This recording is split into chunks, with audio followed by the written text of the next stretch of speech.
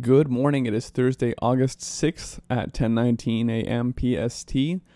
This is the Dream Weather Report in 2 minutes. Today we have bisexual and trisexual coming off at the top of the boards at unreal levels. Basically, we know this is false. When we look into it, there's no way that many people dreamt about the word bisexual. And sure enough, if you look at the tweets that are causing this spike, they're all basically the same, referencing a piece of lyrical genius from this creative master, Sean Don, who is exactly the person I want programming in the collective conscious.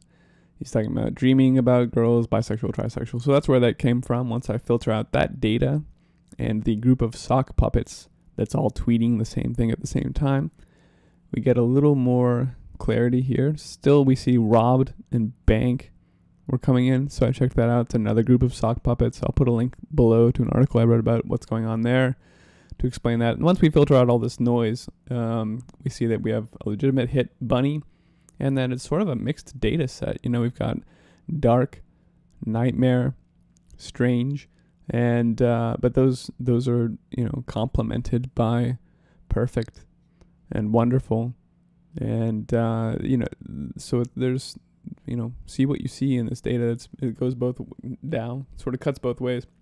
When we look at Bunny, it's not spiking anywhere near what it does each year at Easter, so we don't expect to see Easter Bunny and dreams right now, but it is coming up legitimately, so it's kind of interesting. The news is all over the place, like our dreams right now, so there's just sort of a general disarray. People are talking about the GOP debate, Donald Trump still. No one is dreaming about the lion, which I think is interesting because they pushed really hard on that lion and on the hunter to try and get people to take their minds off what we are still seeing in people's dreams, which is Planned Parenthood.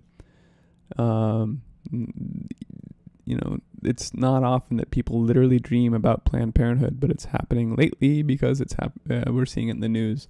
And I mean, literally, these are people dreaming about the organization of Planned Parenthood, even defunding it. I mean, so this is proof, again, as we've seen time and time again, that when something is talked about in the news, it appears in people's dreams.